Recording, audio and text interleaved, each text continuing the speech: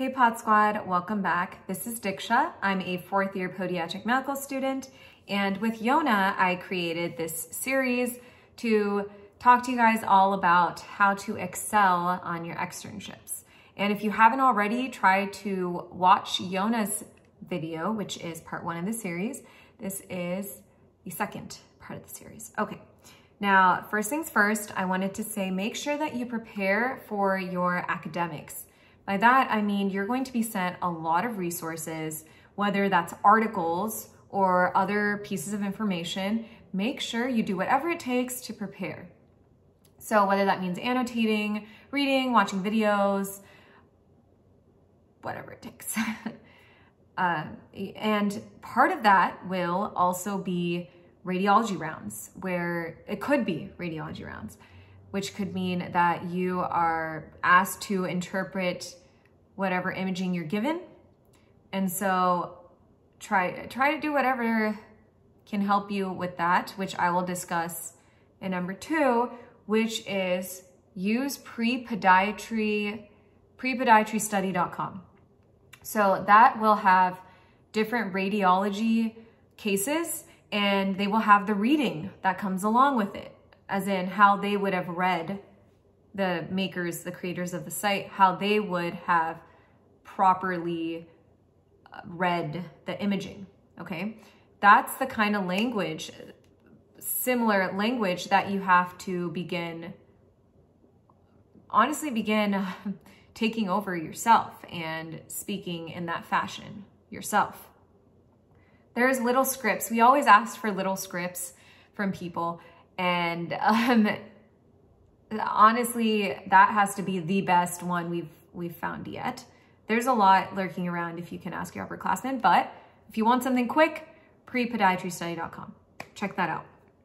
Also, it has cases that are going to be on your interviews, or at least the subjects will be on the interviews. It's high yield subjects. And I'm telling you, those are the exact ones you're going to find. I mean, of course, there's going to be some anomalies, but if you should ask for cases from your upperclassmen, but first and foremost, start using the ones on prepodiatrystudy.com. They go over the answers, and you can start practicing how you would say it out loud. And it's actually better to do it with one other person. So try to find a buddy that you can trust who'll help you keep efficient, on track, and work with them, whether it's 1 or 2 people. And start that early. I mean, I'm talking August or September. I would start early with that and practice every weekend, okay? Okay, number 3, introduce yourself to everybody at the clerkship, okay? And try maintaining a positive attitude throughout your externship experience. Understand that this is a blessing, first of all, that you were allowed to be at that program. And second, understand that so many people went through this before us, so many people went through this after us.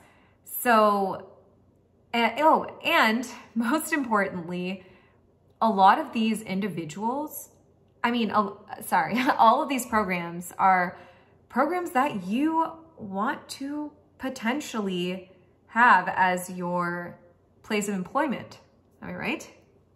So think about, who would you want as your employee? You'd want someone who is happy to be there, right? So of course there's going to be moments, it is a stressful time.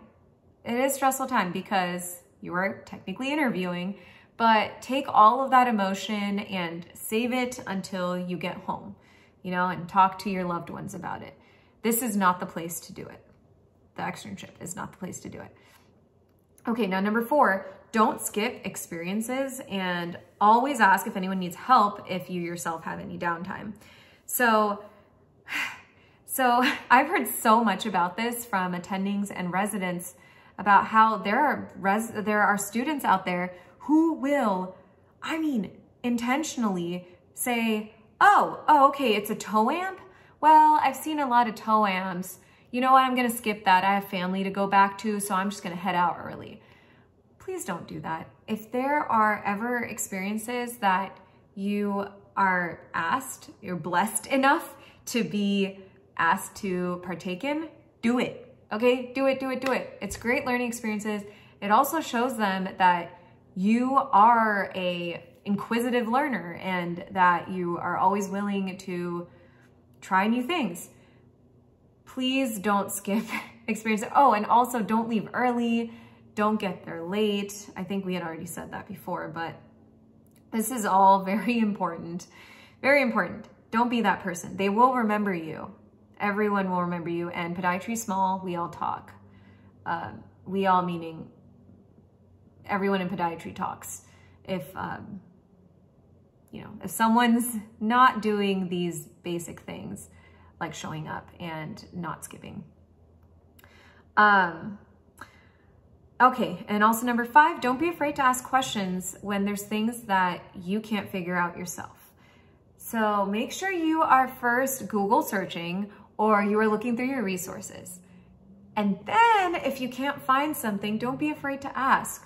There are a lot of things out there that, yes, you'll be maybe ashamed or you'll think, oh, I should have learned this before. Who cares? Who cares? Ask. I think I've said this before in another video, but this bears, I really want to repeat this. Please, please, please, please, just ask. It's important to get all those questions out now, okay? Or it doesn't matter when, even if it's in the future and you realize, you know what? Even though I maybe should have known this as a second year, ask away, okay? This is always a learning experience. Yeah, it's training medicine. It's practicing medicine. It's not mastering medicine. Okay. Now, number 6, maintain professionalism and don't gossip. Maintain professionalism is really just dress appropriately according to how they asked you. If they said white coat, wear a white coat. If they said badge, wear a badge. Get there at least 15, 30 minutes before. And again, don't leave early. Don't gossip. There will be people who will provoke you. They will try to instigate these things. Just don't do it, okay? I'm telling you. It's better to avoid all of that because, people will always talk behind people's backs, but this is not the time to do it. It's, especially on your part, you're an extern and it's not professional coming from you. Number 7, maintain a daily routine. And I'm saying that for your overall health, for the sake of you and also for the sake of not burning out, for the sake of being effective and efficient. You will burn out quickly if you're not maintaining a daily routine. So, basic things like, okay, if it makes you feel better to come home and maybe take 1 hour or 2 hours to freshen up, feel better, watch a show, exercise, whatever it takes that will help you, or go on a walk, all of that, do it. Talk to your friends.